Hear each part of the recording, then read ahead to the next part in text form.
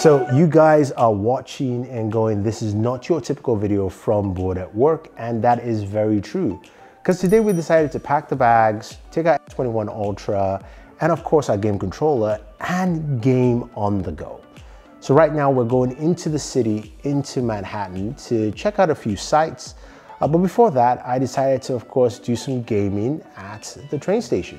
But also games as we have right now, something like Call of Duty Mobile, it's pretty easy to just jump in and game. And I wanted to just take that experience throughout the whole day to see what that experience is.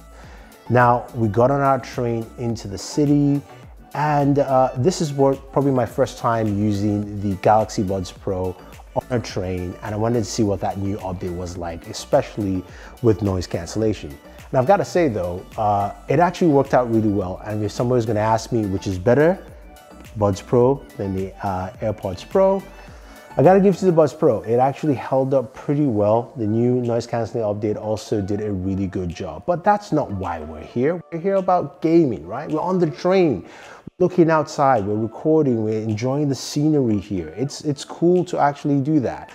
I'm very happy that I got the chance to go outside, and we made our first stop at World Trade Center, the Oculus Center, which is a beautiful place. And I actually happened to have a phone call there. And this is another aspect of the device I do like. And I'm very happy, at least I had the S21 Ultra with me with the S Pen. I had a business call I had to take down some notes, so I was able to sync that all through, use the S Pen, and that was quite beneficial. Now, you can type and write, you can do other things on devices. I like to use a pen, so for me, that continues what I do with the Galaxy Note line. So from here, we decided to go outside, take some photos, and see the scenery. Daniel was recording on his Galaxy S21, and of course, the Master does some really beautiful cinematic stuff you can see. But if you want to go check out more, definitely head out to his channel. It's Daniel Sin, and also check out that video because it is some awesome work from him. Now, so from here, we went over to the vessel. Now, unfortunately, we couldn't get into the vessel and it was bloody cold anyway. But I decided to do more gaming, and as you can see here, I'm using the Razer Kishi controller. Now, some people have asked me in my tweets, in my posts on Instagram, does the Kishi work with the S21 Ultra? And as you can clearly see, it definitely does. It was freezing, man. It was really, really cold at this point. But it was good to actually use this device in different places and just continue that gaming experience. Now, one thing I got from this is simply this. Gaming now has kind of changed. So yes, you can download your games, but as you saw on the train and moving from place to place, you have to have an internet connection.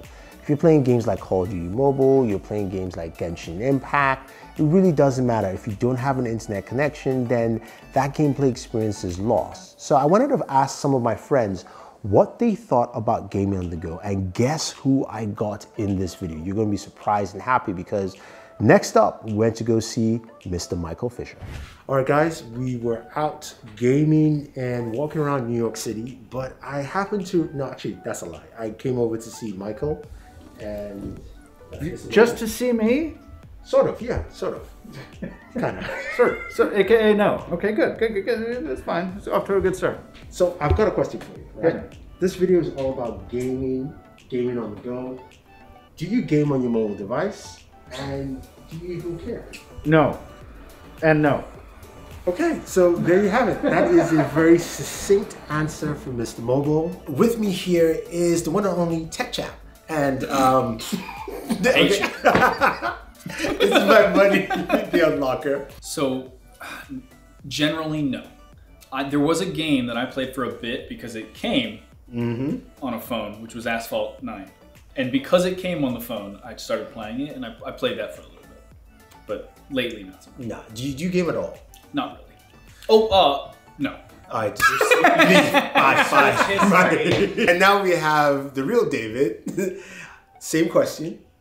Gaming on mobile devices and gaming on the go? Do you do that? Not so much. Generally use my phone for like learning things and watching YouTube videos to learn things. But occasionally there'll be a couple things like there's a game called Dota Underlords or Auto Chess. Okay. That came out on mobile very quickly, so I played a little bit of that. But it like requires a data connection, so I kind of just stopped because I was in a different country and didn't have enough data or whatever. Actually, and when I do play like World of Warships on my Fold, it's very cool to have that much space. I like that. But if I'm gaming on the go, I'm doing it on a Switch. If I'm gaming at home, I'm doing it on a PC or an Xbox. I've never liked having to deal with a touchscreen or carrying a separate controller. It's just never been my bag. That's true. No, that's true. That's I play Nintendo Switch. Okay. I play, so that's, wait, look, to be fair, gaming on the go, not on a mobile device, but yeah, the Switch is actually the most gaming I ever do, because back in the before times, whenever I was on a plane, I would play it constantly. So that's the only gaming on the go I would do, yeah. And not much, which is kind of a bummer because I realize that they can, but I just don't really anymore. Yeah, I apologize guys. I know this is gaming on the go, and I've been gaming throughout the day today, except these fools that I call friends don't actually do that. Once Dota 2 comes out on phones, I will be on it all the time. But until then, it's okay. Yes, thank you. It's the only game I play. Thank you. I mean, I think Saf does game on mobile when he's not. I mean, look, we'll find out. We'll get a clip from him and add to this. You're the only person. Yeah. It's you and that's it. This is why people watch your YouTube. This is why you do gaming on your channel. Yeah, because none of us care. No. Gaming on the go. Yeah, I'm actually not allowed to game at all because I then don't do any work and turn into a bum. Okay, so you heard from them. Most of them just don't play mobile games, except maybe, you know, the unlocker, who tends to play his Nintendo Switch if he's flying, but we haven't really flown anywhere because of the pandemic. That being said though, the experience using this device, taking photos and taking some nice shots with the S21 Ultra was fun. Using the device all day, I know I haven't really talked about battery life or battery usage in here, but I would say though, having a 5,000 milliamp battery in this bad boy really goes a long way, especially if you're using 5G connectivity, you're trying to game as much as possible, you're either watching video, connected via Bluetooth, all those things together. I think a big battery goes a long way in ensuring that you can do all that and come back home and still have something left within the charge. I think the experience was really much fun. It's great that this device, I think, handles pretty well. And the images that I got from the device throughout the day was really, really solid.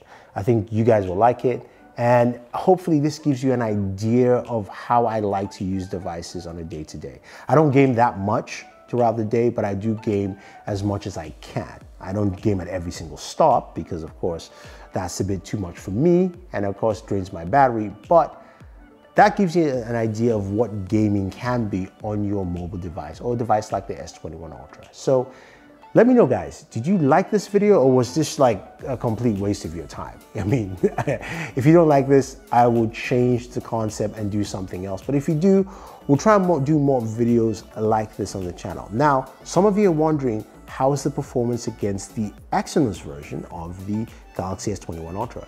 This black version is the Snapdragon version. Well, head over to my next video, which you can see linked right here, and we'll see how it performs against the Exynos version of the S21 Ultra. So I'll see you there and enjoy your entertainment.